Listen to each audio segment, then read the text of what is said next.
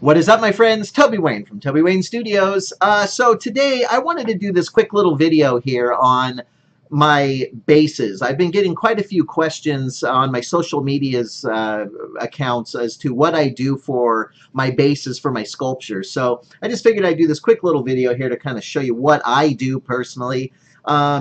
I've always wanted to make my bases very simple and have my sculptures be the major focal point. So I keep my bases very simple. What I've done is I've gone to Tap Plastics, and which is in Oregon here, but you could probably pretty much go anywhere that sells acrylic plastics or whatnot. But I would recommend checking out Tap Plastics. They've got a really nice selection of dowels and rods that are plastic, solid plastic. But anyway, I went to Tap Plastics and I picked up this rod dowel. I picked this size because I knew I wanted to do smaller sculptures.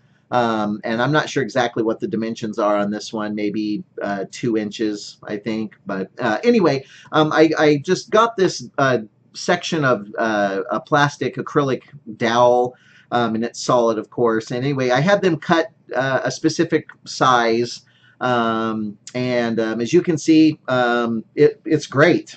They just got it all cut for me. Everything's great. I could, smooth that down. But anyway, what I did was I went ahead and I made a mold of it, of this piece here, and I just made a mold. I just grabbed a plastic cup and made a base or a tube or a chamber for that, and then I just poured the silicone over the top of that, and then I made a mold of it. So there's my mold of this piece here. Once that's done, then I can take my mold and then I can just mix up some resin and I can make that mold as big as I want. So I can make it this full size, or as you can see, you can pour up these smaller ones here, these are great. And I use these both for my originals and for the sculptures that I'm going to be molding, and they're all going to be one piece. So it just really depends on what it is that I'm wanting to do.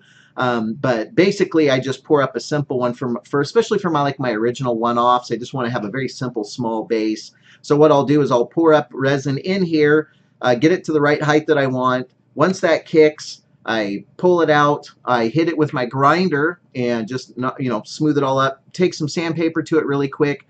Then what I'll do is I will get a nail, a decent sized nail. I'm not really sure what the gauge is on this, but anyway, what I'll do is I will pre-drill into the resin base down a portion of the way so that it's about to there somewhere. I don't want to go through because that'll punch a hole through the bottom of my my base, but I'll just go down to about here somewhere. I'll pre-drill so that the drill hole is a little smaller than the nail, so that it's when you go to hammer it in, it is really, really tight, which is good. But you want to pre-drill this to make sure that it doesn't split and crack the resin, because I've done that. I tried to do it without pre-drilling, and it just split the thing right in half. So always pre-drill this.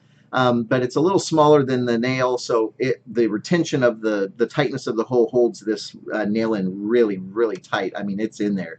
Then what I will do, oh, and I should mention that I find center using this amazing combination square that my dad got me. I appreciate that. Thank you so much. But anyway, it's a fantastic tool, and it finds center. So you just set your your resin piece in there, and it'll find center. So you just mark it, scribe it, drill the hole, and then from there you can go ahead and drill that in. Then once that's done, I'll just go in with a Dremel tool and cut the head off of the nail. So that way I have something to hammer on, and then cut it off, and then now this is the dowel that your sculpture is going to go on. And usually what you do is you have one of these pre-made so that when you're sculpting, you know how to, you can bake it directly on this, which is nice, because then you can just add your foil or your sculpt or your clay or your wires or whatever it is, and then you can just wrap it around there, and then that just slides down on there, and then you can adjust the height of that nail however you want. If you want it to go all the way down, I just cut it shorter so it just drops and touches the base. But I like a little bit of length in there.